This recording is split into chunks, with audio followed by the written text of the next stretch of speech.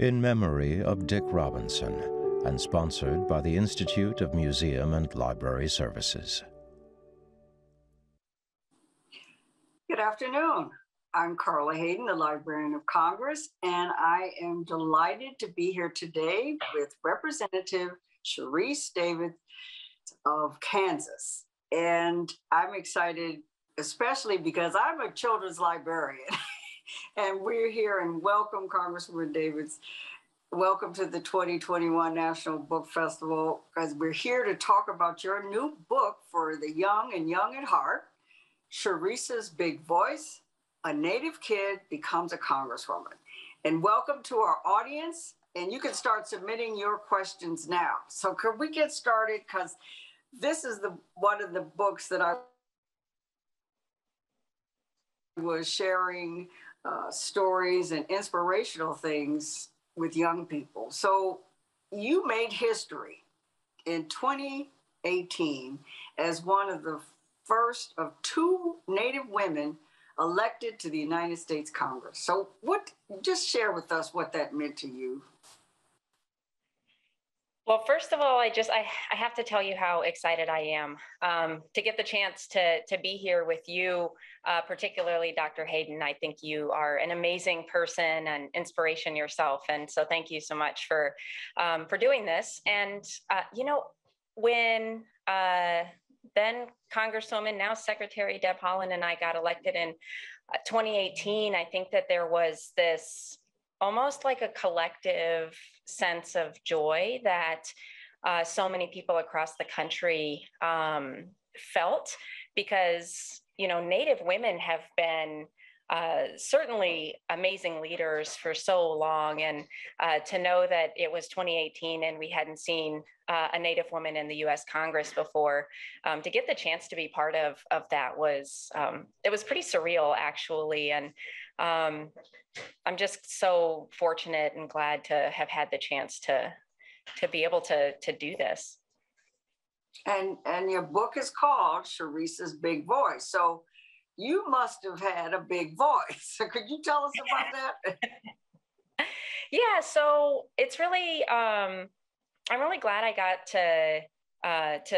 to work on this book, because in a lot of ways, the name Sharice's Big Voice is both an acknowledging and honoring of 2 different things. One is that when you read the book, if you haven't already, Dr. Hayden, I know you have, but for the folks who are watching, you'll see that I talked a lot when I was growing up. And, sometimes I got in trouble for it, but it also helped me learn a lot of skills, and it helped me learn how to listen, actually.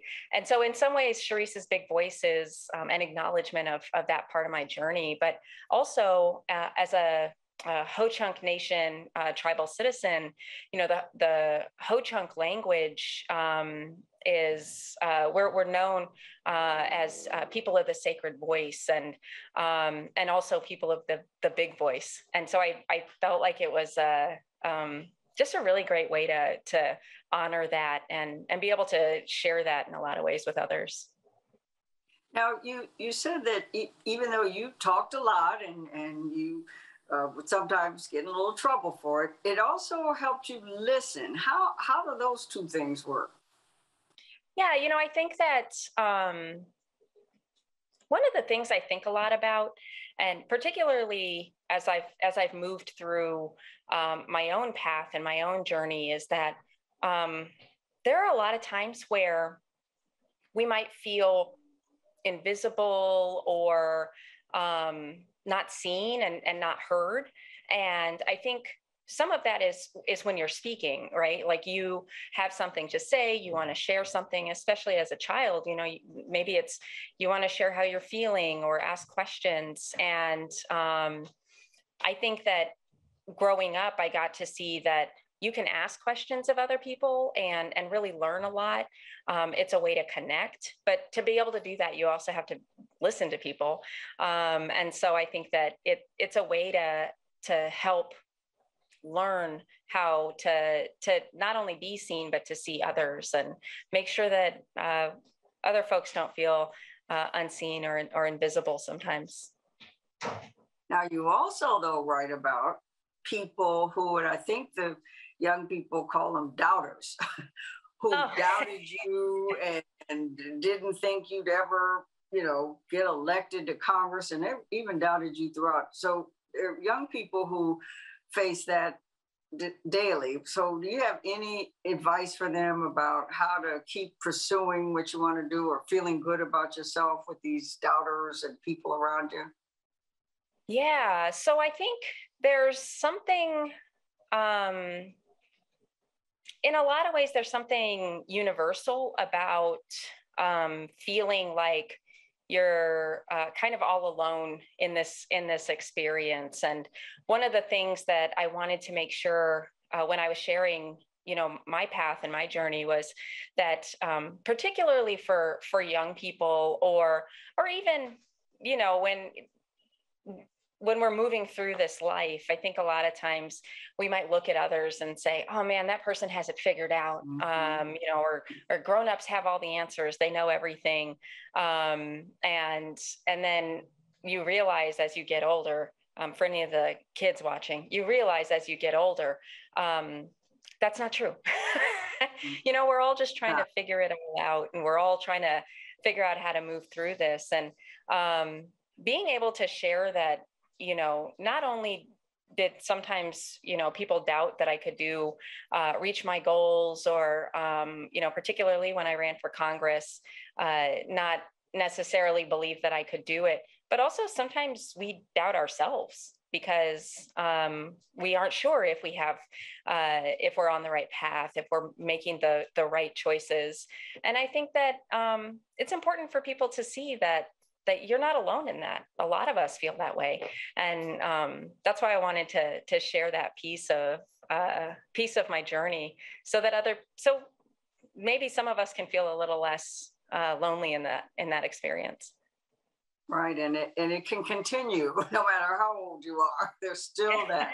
And another thing, though, you had one person that you talk about in your book who played an important role that didn't doubt you and was a role model, and that's your mom, your mother. Yeah. Can you talk about her a little bit? Because it's wonderful to have that. Yeah, absolutely. And I want to show my favorite picture in the book here in a second. But my mom was somehow she is like the nicest and also the toughest person that I know. And, she would always listen to me, even though I talked a lot, answer my questions, encourage me when I would bring things up and, different ideas that I had. And she never told me I couldn't do something if I, had some wild idea. She would just, make sure that I was being realistic about it. Oh, you want to do that? It's going to take a lot of work. You're going to have to work really hard, and that sort of thing. But she never discouraged me from trying things. And I feel like that helped me. It just helped me become a person who is that in martial arts, which I think we'll talk about, helped me become a person that is willing to try things, even if I don't know what the outcome is going to be. And if you don't mind, I'd love to show. Oh, we'd love to, because I don't want to move my book, and I want to keep it right there. Everybody can see the cover, because the cover is so cool. So if you could share of it, because the illustrations in your book, and you had a wonderful collaboration. Goodness, Josh, so amazing. So this picture right here, which is a picture of basically just me talking a whole bunch, and my mom, this feels like it embodies what it was like for me as a little Sharice, just talking and talking and talking. And here it's I when I was young, I talked a lot. I talked to my family and my friends' families. I talked to neighbors and people shopping in the store, people working in the store. I wanted to know things about people. And, I think that this picture embodies how much my mom just like let me embrace kind of who I was growing up. And for that, I'm just, I'm so grateful because I think sometimes we can feel stifled in our experience, and to get the chance to have a mom that just really embraced who I was. Do you think that some of that interest in people, and she was letting you talk to the people that worked in the grocery store and the people on the way and all that, has translated and evolved into your wanting to represent people and help them and them? It seems like there's a direct almost line to that. Yeah, I definitely think there's I think that's absolutely a piece of it for sure. I think it's that, learning to connect with people at a young age. And also the fact that my mom was in the Army when I was growing up. My mom was in the Army for 20 years, from before I was born until after I got out of high school. And because we moved a lot while she was getting stationed in different places, I ended up making new friends quite a bit. And all of us want to be able to connect with people when we get to a new place. So I learned how to kind of get comfortable with that. And then also just seeing that my mom had a career of service, and when she got done being in the Army, she ended up working at the post office for 20 years. So, my mom has been she's dedicated her career to service, and that has definitely played a role in just my view of how we can help move things along and, participate. My way is by participating in the government, but I think there are lots of ways that we can be of service to our communities. Well, you service with a twist too, because you mentioned the martial arts, and I have to tell you, and I hope you can show some of the illustrations showing you with your martial arts, about 3 or 4 pages. Just wow. Well, it's so funny. Yeah. So, since starting, this is a very busy job, just so everybody knows. And so now I haven't been doing as much martial arts training as kind of your regular working out. But some of that is also because of the pandemic, and just trying to, in the same way we're doing this virtual, I'm trying to, be as safe as possible, but absolutely martial arts will be a part of my life for the rest of my life. I particularly love Brazilian Jiu-Jitsu, for anybody who's watching and also loves martial arts. So when I was those action much younger, pages. Wow, yeah, look at that. I got the chance to start learning a little bit of Taekwondo, and then I started learning Capoeira, which is a Brazilian martial art. And then I started to learn Brazilian Jiu-Jitsu. See, look at that. I mean, that's almost an instruct. Don't try this unless you're in class, everybody. This is not. But there's such cool pictures. And then I got the chance to, so I am a person who just loves the process of learning. And in jiu-jitsu and martial arts, that's in a lot of ways, I didn't start really learning martial arts until I was an adult, but in a lot of ways you have to almost open yourself up to learning like a child again, because you're moving your body in new ways that you haven't ever tried before. You have to be ready to do something over and over and get it wrong. When we are first learning how to walk, we fall over a lot. And so I think that being in that mindset of being willing to try and try and try, and you might not see the benefit, or you won't see exactly what it is you're learning in the moment, but over time you really get to see that all those steps that you've been taking, just like when you're a little kid, when you watch when you watch a kid that's starting to first walk, and then next thing you know, they're running, and you're running after them. I think that it's so interesting to be kind of back in that mindset. And that's what martial arts has brought to my life, is a willingness to learn in a way that I don't know if I would have had that if I hadn't started learning martial arts. When did you, do you remember how old you were when you first got introduced to martial arts, and were you about 8? I'm all Bruce Lee. So I was obsessed with Bruce Lee when I was growing up. Yeah, I must have been about 7 or so when 7 or 8 when I first learned who Bruce Lee was. And I just remember like just absorbing everything I could about martial arts when I was growing up. And actually my mom, when she was stationed in Germany, there was one of the other service members there was teaching a Taekwondo class, but then he ended up moving. And so once he moved, there wasn't another martial arts class for me to take. And when we moved back to the United States after she was done in Germany, it was just so expensive. And so when I was an adult and I started, working while I was in college, it dawned on me, wait a minute, I can pay for martial arts classes now. And so I started taking classes when I was like 19.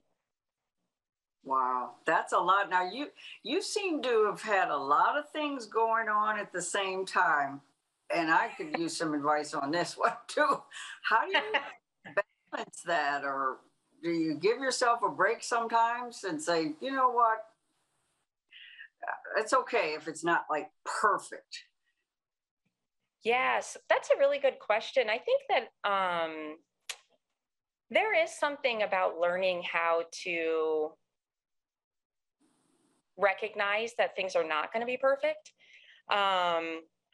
because like we can't be good at every single thing, and I think that it really helped me when I started to see that, when I realized, like martial arts is a good example actually, where at different times in my life I was able to dedicate more time to martial arts, or because of things like my work schedule, I wasn't able to dedicate as much time to martial arts. And that's okay. Like I remember getting upset with myself sometimes for not going to class as often as I wanted to, or felt like I needed to. But like over time, I got to see that, I'm learning. Even if I go 2 times a week instead of 3 times a week, I'm still learning. I'm still putting in the effort. And also I'm getting to do something that I love. And now as a member of Congress, I think this is the most busy I've ever been, for sure. And busy.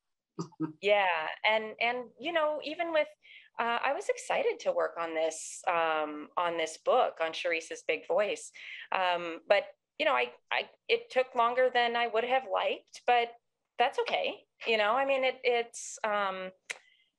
it's just important to me that I take care of myself as much as I can, and that's things like getting sleep, eating, working out when I can, that sort of stuff, spending time with my family, and doing those things, because, I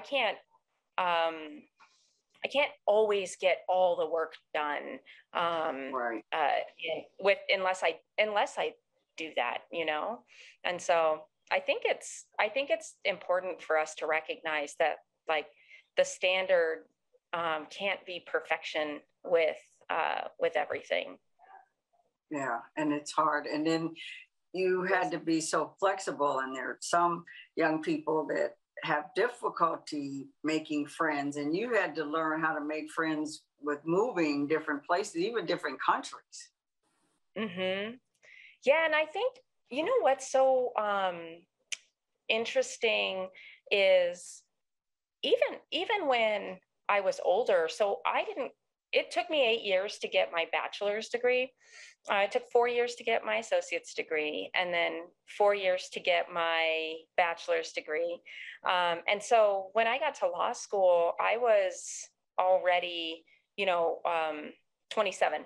And I remember walking around the first couple of days of school and feeling like very awkward, and I think probably a lot of folks know what this feels like when you get to a new place and it feels awkward and you don't really know who, like, you kind of scan the room looking for somebody who you might be able to go say hi to and or just stand next to.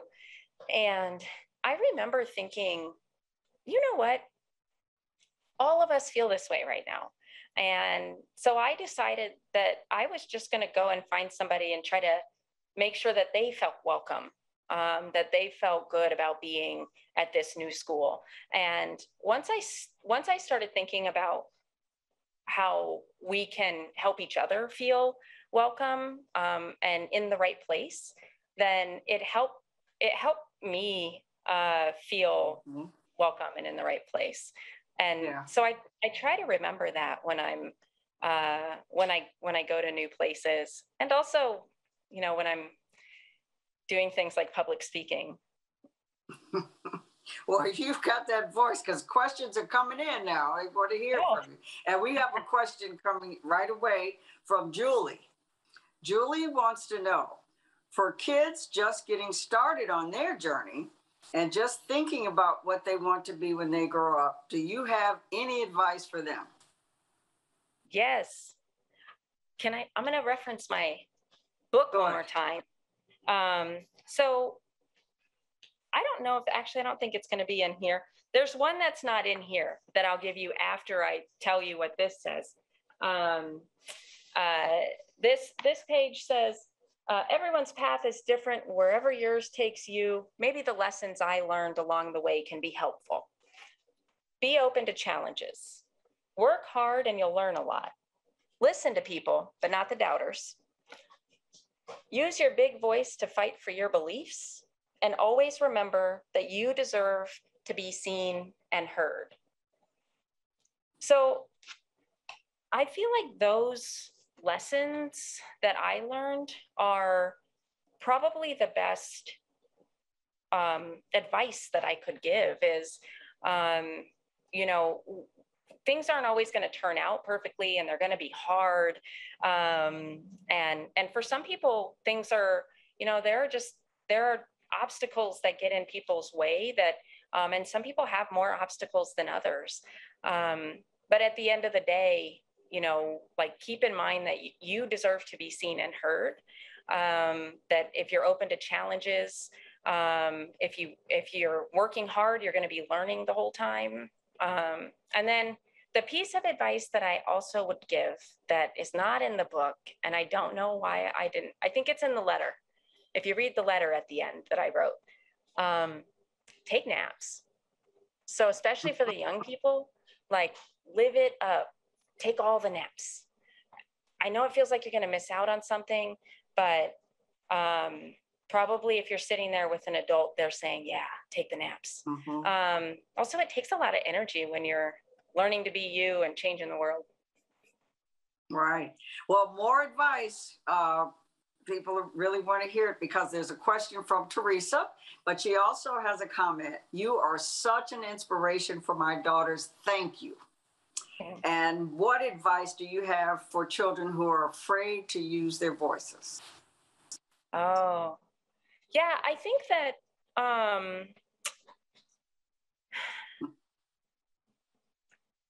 I don't know if it helps to know this, but there are,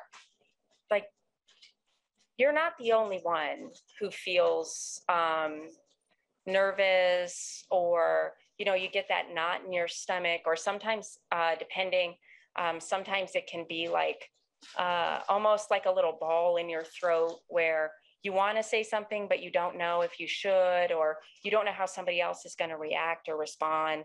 And it can be really scary. That happens to me even now. And I'm 41. So I think that, I hope it helps to know that, you're not alone in that experience. And more often than not, people want you to do well and want you to be successful and want to be supportive. And I think that sometimes saying I'm kind of scared to say this, or I'm kind of scared to speak in public, but I want to try it. And I think you'll be surprised how many people really like really deep down want you to succeed. Well, Maria has a comment too, and then a question. My daughter checked out your book out of our local library and didn't want to return it because she loved it so much. I can relate to that. I had one too.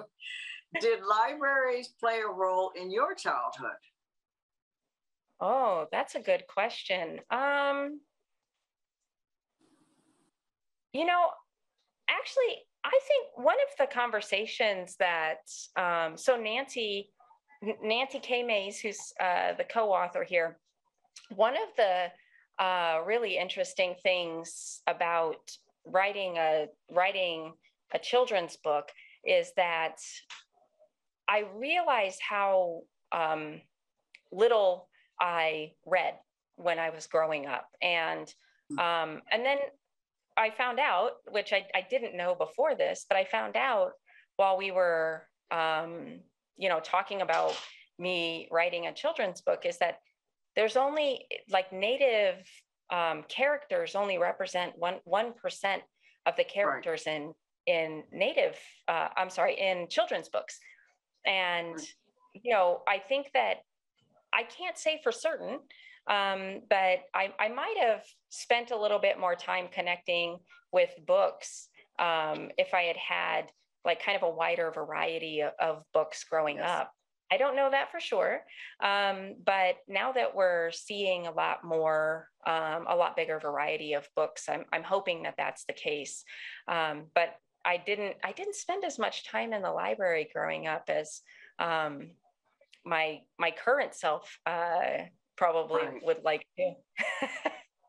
Well, Congresswoman, I'm so glad that Maria asked that question and you had that answer, because I hope that you plan to write more books and share it, because books can be windows to the world, but they also need to be mirrors. And if we say books are so important and you never see yourself in a book, that's sending a message too. So thank you for letting young people see themselves, because the last question is from Hannah, who says, what's your advice to women of color in white spaces who feel discouraged, and this could be women and children, from expressing their voice, being the only person of color and reluctant to speak up?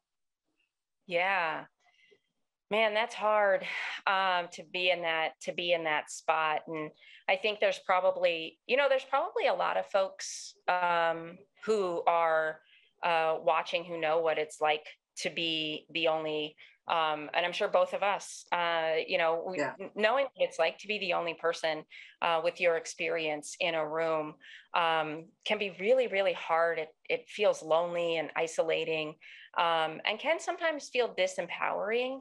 But it also sometimes can feel empowering. And I think that for me, one of the things that I do when I feel that twinge of doubt, it's something that sneaks up on you. Like, should I say something? Do I ask a question? Do I make my point? Like that sort of thing.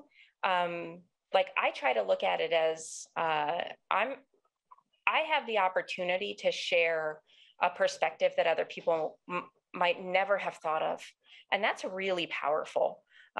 You get to be the person in the room who's an expert on something that no one else is an expert on. And you get to share stuff that no one else might have thought of before. And that is so valuable. And you should know that that's valuable, even if the other people in the room might not recognize the value in it in that moment.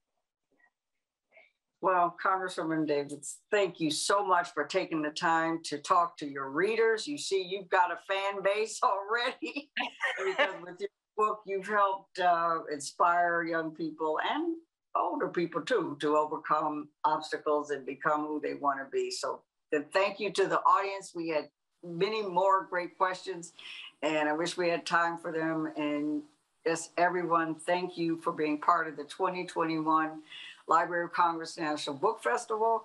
And you've been listening to Representative Sharice Davids of Kansas talk about her new book, Sharice's Big Voice, A Native Kid Becomes a Congresswoman. Thanks to our audience, yay! And please continue to enjoy the festival. Thanks, everybody.